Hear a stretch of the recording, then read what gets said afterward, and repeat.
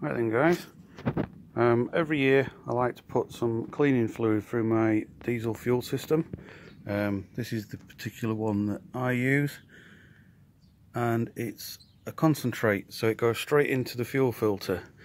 Unfortunately, on this car that I've got now, which is a Vauxhall Insignia, the fuel filter is at the back of the car. It's under here near the fuel tank. See that?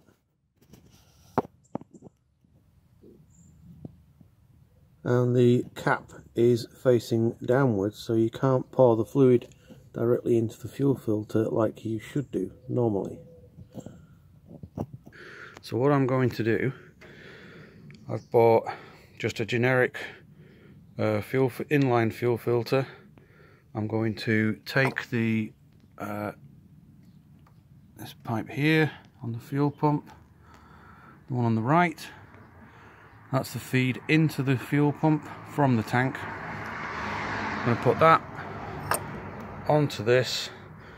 I'm going to fill this up with the fluid, reconnect it back to my pump, and then run the engine. That way it'll get it through the system and clean it out for me.